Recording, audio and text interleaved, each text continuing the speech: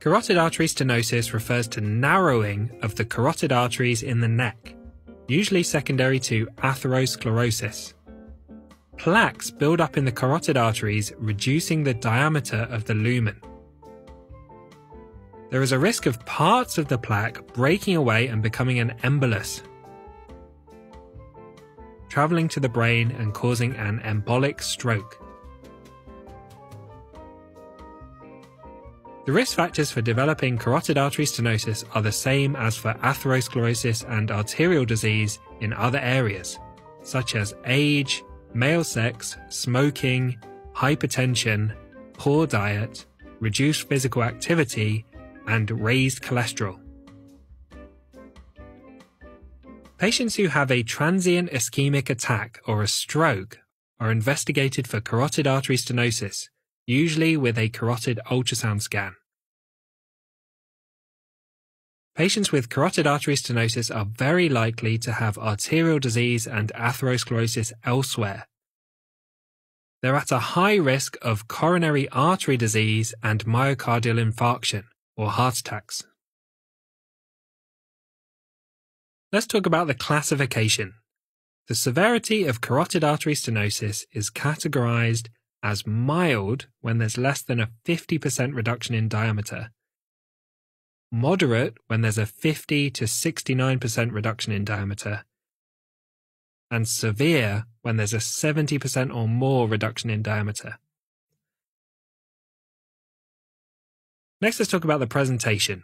Carotid artery stenosis is usually asymptomatic with no symptoms. Usually it's diagnosed after a transient ischemic attack or a stroke.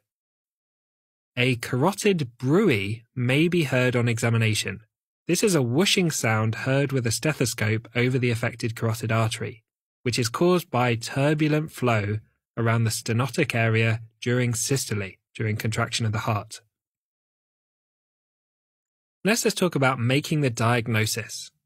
A carotid ultrasound scan is usually the initial investigation to diagnose and assess carotid artery stenosis.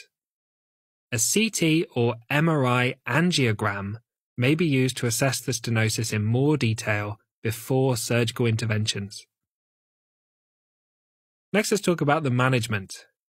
Conservative management involves addressing modifiable risk factors and medical therapy. This involves having a healthy diet and exercise, stopping smoking, good management of comorbidities such as hypertension and diabetes, antiplatelet medications such as aspirin, clopidogrel or ticagrelor, and lipid-lowering medications such as atorvastatin. Surgical interventions are considered where there's more significant stenosis, and the options are carotid endarterectomy or angioplasty and stenting. Endarterectomy involves an incision in the neck, opening the carotid artery and scraping out the plaque. This is the first-line treatment for most patients who require surgical intervention. Angioplasty and stenting is an alternative to endarterectomy. This is an endovascular procedure which involves a catheter inserted into the femoral artery in the groin, passed through the aorta under X-ray guidance, and up to the affected carotid artery. A balloon is inflated in the narrowed area to widen the lumen of the artery, and this is called angioplasty, and then a stent is left in place to keep the artery open, and this is called stenting.